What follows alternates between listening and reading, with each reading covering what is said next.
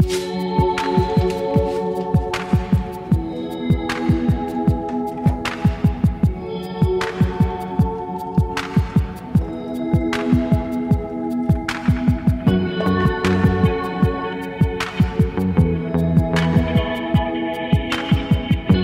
morning everyone, I hope you're doing really well.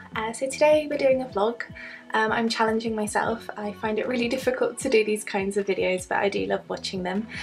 So over on Instagram, a few of you have asked if I could share a few things behind the scenes in terms of how I do my lesson planning, how I get ready for September.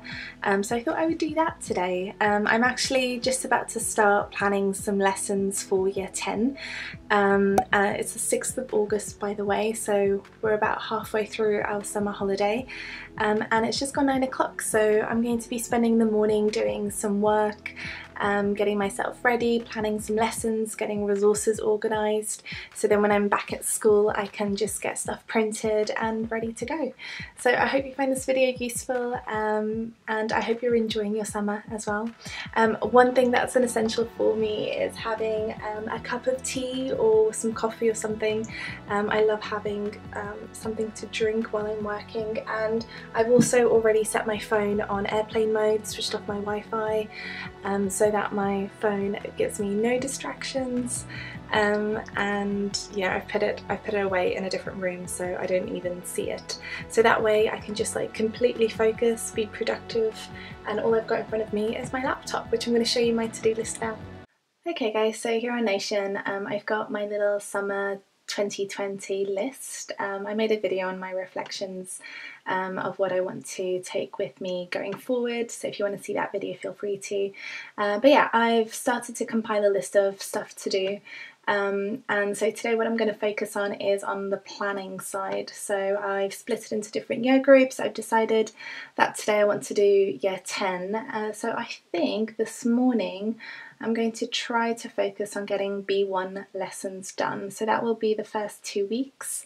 I don't think that there's really much point in me planning too much beyond that. I think I'll have time to do that once I start school, but I want to get the first 2 weeks done. So I'm going to plan B1 now, and I'll show you how I do that. I guess something else to just quickly show you is I am going to also be making some Google form quizzes. I don't think I'll do that today, but maybe that's something I can vlog about in the future. So leave me a comment if that's something that you would like to see, how I form them, how I assess them, how I structure them, just everything to do with Google form quizzes. If that's something you want to know more about, then leave a comment down below.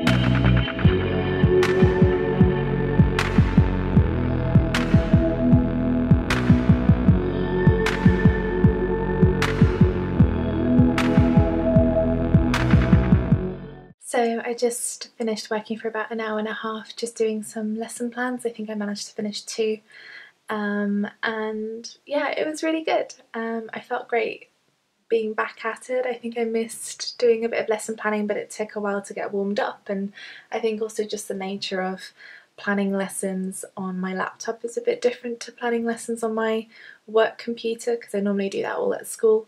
So yeah, it's just an interesting process. I'm just going to take a break now for 15 minutes and just get something to drink, have a bit of food, pop into the garden and get some fresh air, and then I'll be back here for I think another hour before lunch. I think if I can manage to do another hour and plan maybe lessons 3 and hopefully 4, so then all of that unit is completed. But yeah, it's going really well. I'm just having some tangerines. I put 2 in there and a couple of energy balls. I made these over the weekend and they are so delicious. They have almonds, shredded coconut and some dates. and I like to have them as a mid-morning snack, so I make a big batch beforehand. And then I've just refilled my tea. I'm really loving this one, so the lean matcha green from Pukka. It's really, really nice and gives me a bit of energy mid-morning. The garden is looking lovely. It's a bit grey outside actually, but it's not raining and it's a bit warm, but it's looking beautiful. I'm just gonna head outside now for a little bit of fresh air.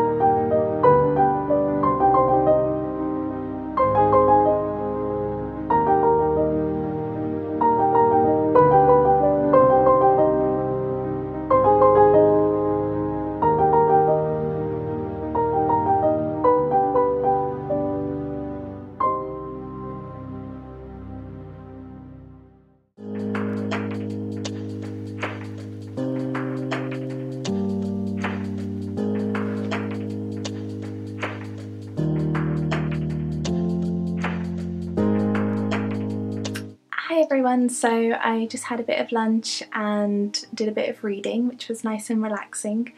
I think I'm going to finish with my lesson planning there. I ended up being able to plan 3 lessons out of the 4 lessons, but actually one of the lessons I didn't plan, I've got pretty much prepped at school. I've got these laminated cards as an activity, and I think it'll be really straightforward for me to put together, so I didn't want to prioritise doing that today.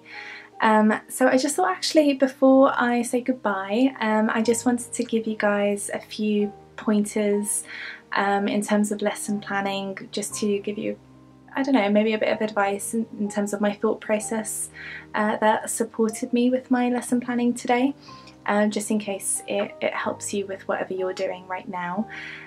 So just to give you a bit of context with that Year 10 planning, I'm planning a topic, a unit essentially, that the students have learnt before, so it's all review, which is actually really difficult to plan for because those classes that I'm planning for are new to me. I don't actually even know the students, so it's really difficult to figure out what they're not going to know, what they are going to know, what their conduct is going to be like, how they're going to respond to me, what the pace should be.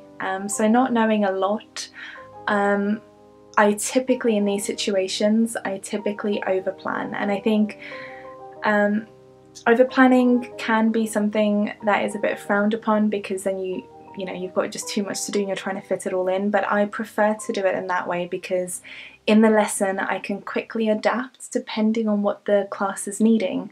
So I've got a bit of a skeleton as to what I need to achieve, but in what I planned and prepped today I've got way more slides than I actually need. So you know, then I can actually rely on them depending on what I end up prioritising in the lesson, if that makes sense. The other thing, apart from over planning in my current situation, is I've had to include a bit of time in the first lesson to go over the introduction of like classroom rules and behaviour expectations.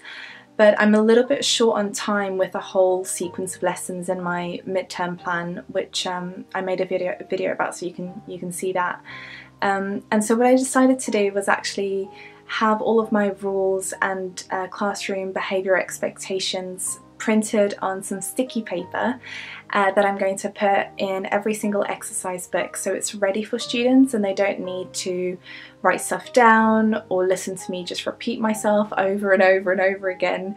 And also I just think students on the first few days, they're just going to be inundated with this kind of information because a lot of teachers are going through it, and I don't want to spend a lot of time on that if I don't need to. So then hopefully having that sticky paper in their exercise books is going to help them, because it's not going to be temporary, it's going to be something that they're able to reread and refer back to whenever they need to. And I can also use that to my advantage. I can ask them to flick back to that at a particular point in the lesson and just remind themselves. So I think that might be a really good behaviour strategy. Then just in terms of like how I've structured the lessons, because I'm probably going to be speeding up that whole section in this video if you've seen that. But I just wanted to outline how I structure the lessons. So I think for any review lesson you really do need to pinpoint what the skill is in that lesson. So for the first two lessons that I prepped, it's mostly retrieval of keywords, so it's using memory. Now what might be difficult here is that students don't actually remember the information, so that's why I've got that contingency plan of having additional slides to explain it to them and to teach it to them if they can't remember, or if for whatever reason they don't actually know because they didn't engage with the home learning during COVID-19, or their previous teacher didn't actually cover it in a lot of depth like I would normally. So depending on their experience and their knowledge and their memory, I will do a whole bunch of retrieval type questions, and then I'll look at including some practice questions like exam style questions, and I'll use my whiteboard in the classroom. I'll get people to discuss, to contribute, to collate answers together, and then I'll probably use my visualizer as well. So that part is not too planned in the PowerPoint because I'm actually quite a hands-on teacher, so I will do that as the second part of the lesson. And then I'll end with a plenary just to ascertain how they're feeling about the learning objectives and if they are confident or if they feel like they need to spend a bit more time. Sometimes I include a couple of questions that can support students with making that judgment, because some students will say that they're really confident but then actually they can't actually do the questions. But I think for the most part with the current classes that I'm going to be taking on, I'm just going to get them to reflect and see if they're able to do that correctly or not, and then if I need to I can pose some questions and just quickly write them up on the board or just verbally say them, and they can write it in their book, and 2 minutes, and if it's correct then they're green, and if it's half correct yellow, or if they had no idea what to answer then it's red. So any type of reflection as a plenary I really enjoy doing because it just gives me a stepping stone for the next lesson. Also, one final thing is I do like to copy paste different slides to keep that uniformity. So if you want to have a template that you use, so then your titles always look the same, your starter, font, colour, whatever it might be, your extension tasks, your learning objective slide, your end of lesson slide, I quite like to reuse those because it gives a bit of consistency, and again it's just a bit of a routine so students know exactly at what point we're at in the lesson and what's expected of them to do. So yeah, so I mean those are some pointers of what I was focusing on during this lesson planning session. I hope that you enjoyed the video, and if you do want more teacher vlog style videos in the future, then make sure to give it a thumbs up so that I know. And if you also want to request what type of vlogs I make, maybe it's like lesson planning on different types of things, or if there's anything that you want me to focus on so I can give my views and advice, then just pop a comment in the section down below asking for that. Also, if you're not subscribed to the channel yet, then I'd love for you to subscribe. It would really mean a lot to me, especially to just build our community and build all these positive vibes in supporting each other and giving advice to people who want to be teachers or who are new to teaching. So I'd really love that support, so subscribe. And that's it for today's video, guys. I will see you next week. Have a joyous and a beautiful day. Bye!